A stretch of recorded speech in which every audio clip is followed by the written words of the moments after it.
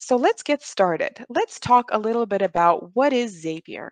Now, Zapier is a third-party platform that allows different apps or tools to connect with one another. And the way it does it is through a principle of triggers and actions. What this means is that when something occurs in one tool, it acts as a trigger and it causes an action in another tool. So let's say something happens in actiTIME, this causes another event to happen in another platform, and therefore we build an integration and an automation between the trigger and the action. Now, each app that is supported on Zapier has its own list of triggers and actions available. And what we do ultimately is we match these triggers and actions from one app to another in order to create our integration and our automation. So let's take a look at the kind of tools that are available. So Zapier has at this point already over 4,000 tools that are available. You can check out the full list of these tools on the Zapier website. We've included a link in the presentation here, so you can check it out later for yourself. For our purposes here, we're just going to introduce you to some of the main categories and some of the main tools, at least the popular ones that are available. So we have categories like the calendar with calendars like Google Calendar, Outlook Calendar, Calendly. We have communication apps, which are also email apps, chats such as Slack. We have HR tools such as Bamboo HR, Workable, Recruitee. So I know a lot of you use those alongside ActiTime. There's also categories covering accounting, which I know is a popular one because a lot of you use your ActiTime data later on for payroll purposes or billing purposes. So those connections are available as well. There is the segment of IT and web development. For those of you who are in that industry, you'll recognize tools like GitHub, GitLab, and Jira software. Of course, I know that many of you use additional project management tools. So while there are some project management features in ActiTime, I know for many of you, you also have a reliable project management tool. So again, those are presented in Zapier as well. So you'll be able to make connections between them and ActiTime, and also sales and customer support. So for those of you who have sales and customer support departments in your team, you're likely using a CRM or maybe a ticketing platform. So those are presented on Zapier as well. So as you can see, the tools available on Zapier, they cover a wide range of different industries and also different lines of work. So you can really find pretty much anything to fit into your workflow and help automate it and help you ultimately save some time. So, for some of the most popular scenarios, for your convenience, our team has prepared templates for these integrations. Now, Zapier is a very easy to use platform, so it doesn't require any advanced IT knowledge or skills in order to be able to use it. But what these templates do is they make it even easier. So a lot of the fields are pre-filled out for you. So again, the integration will be that much easier for you to use. A full list of these templates is available again with a link that we included in our presentation and we will send your way. And I will also introduce you to where these can be found a little bit later on.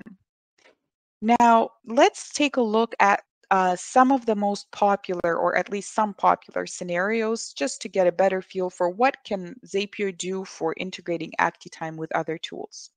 Now, the first integration scenario here is an integration between ActiTime and Slack. Now, for those of you who are in the IT industry, this is a very popular tool and you will definitely recognize it. For those of you who aren't familiar with it, Slack is a place of communication and chat and information exchange predominantly used in the IT sphere.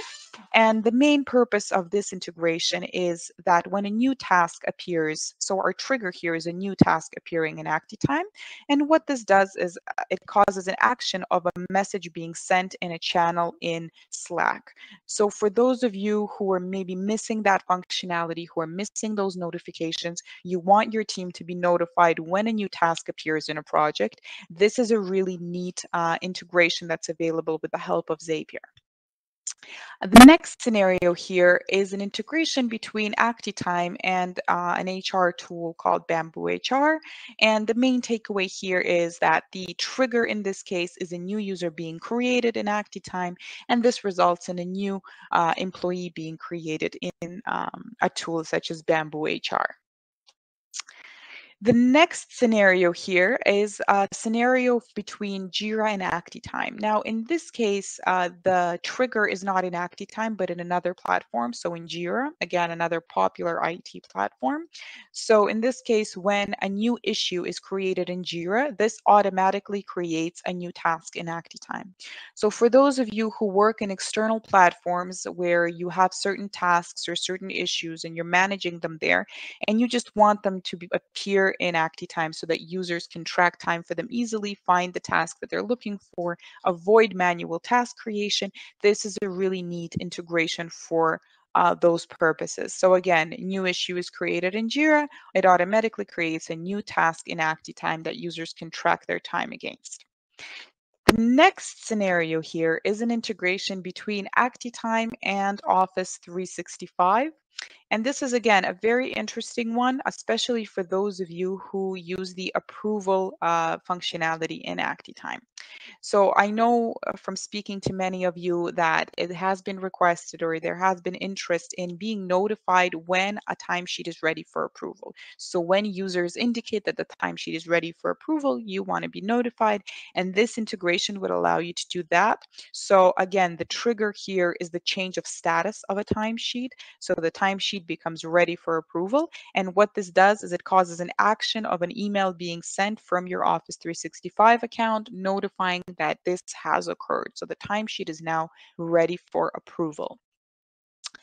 All right, and the last here in our list, and certainly not least, is the integration between Google Calendar and actiTIME.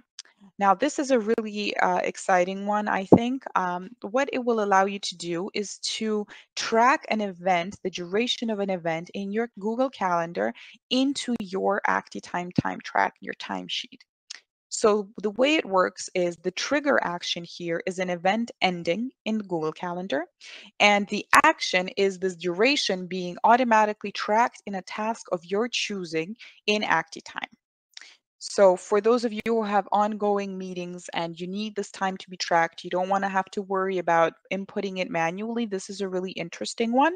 And this is the one we decided to walk you through today and to show you for an example on how Zapier can be used.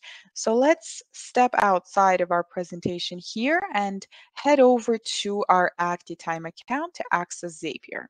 So Zapier can be accessed from your actiTIME account the same way that you access other possible integrations, and this would be under the puzzle piece icon at the top right corner. So if we click here, we'll see that amongst our other integrations, we have a field called Integrations via Zapier. So what you do is you click on Make a Zap. Now, what this does is it takes us to actiTIME's page on the Zapier website. So here you see actiTIME icon and a search field. What the search field allows us to do is to search for one of the 4,000 apps available on Zapier in order to set up these zaps, or in other words, rules for automations to be made. Now, if we scroll down a little bit further, we'll notice that there's a section called Popular Ways to Use actiTIME Workflows. Now, these are the templates that I mentioned a little bit earlier. So these are the templates for popular scenarios that our team has prepared for your convenience that you can use in order to easily connect the tools in line with the mentioned scenarios. And we're going to go through one of these scenarios together, and this is the first one here. So creating a timesheet entry in actiTIME when a Google Calendar event ends. So we're going to click on Try It. What it's going to do is it's going to take us to a page that'll outline what the process entails. The process is fairly easy. So the first step here is to your apps. Connect your apps. The second step here is setting up your Zap. Zap in this case, again, is the rule for automation. So where we outline our trigger in action. And the third step is turning on your Zap to make sure that this rule begins an automation. So let's click and let's get started. So initially, it will prompt us to connect to our Google Calendar. For my purposes here, I'm already connected to my Google Calendar, but when you will initially get started, you will just have to click on Connect a New Account. You will have an account to choose from the Google Calendar, and you just simply select it like you would normally when you choose your when you tie your Google account to something. Once you select your Google account, you go to Next. The next step here is going to ask us to choose our calendar. For my purposes here, I'm going to choose this one here. So the Zapier, this one, the Zapier test account that I've prepared, and I'm going to go to next. The next step is a very interesting and important one. So in this case, this is where we indicate the name and the type of calendar event that we want to be triggered with this automation. So for my purposes here, I want all events in my calendar that are entitled internal meeting to automatically be tracked to my timesheet. So here I'm going to write internal meeting in order for the system to detect calendar events with this name and track it. And now I'm going to go to next. All right, the next step here is connecting our actiTIME account to this automation. Now, again, for my purposes, my actiTIME accounts are here. I'm just going to select the correct one. For you initially, when you get started, you're going to have to connect your actiTIME account. And this is very easy to do. You simply need to enter your actiTIME URL, which is the URL that you use to access your actiTIME account. So again, it'll be https and then online.actitime.com and then slash the unique word for your company. So then you just input your username and your password that you use to access actiTIME, and voila, just like that, your actiTIME account is connected. So I'm going to choose one of the ones I have here and go to next. All right, the next step is prompting me to choose which user I want these time entries to be affected for which user.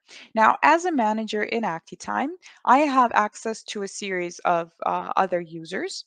And theoretically, I could associate the duration of a calendar event to one of their timesheets so that they update one of their time entries. But for my purposes here, I just want this time to be added to my timesheet. So I'm going to select myself here and go to next. All right, the next step is going to ask us to select the fields we want to be affected by this integration. So some of them have been pre-filled for you, such as date, task, time. These are mandatory. And some others you can choose to add. Now, in case the task name itself appears in several projects or customers in your team, you may want to narrow it down and indicate a task in which project or client you are referring to. So for these purposes, in order to narrow down and specify the task that we want to be included in this integration, we're just going to select customer and project as just additional fields for our purposes here. And also, maybe I want some additional information to appear in the time track comment. So not only the duration of time, but maybe I want some additional information in the time track comment. So I'm going to select this field as well and go to next. All right, now we're prompted to map the fields that are required. So we have our date, which is today, date that we want to start this automation. I'm going to choose the customer. So my customer is our company. I'm going to choose the project for which I want to track this time. The project is called management in my case. And then I'm going to select the task. So my task is going to be called meetings. That's the task where I want these time entries to go. All right. Then as you see here, there is a list. So you can select the duration in minutes. It will be pre-filled for you.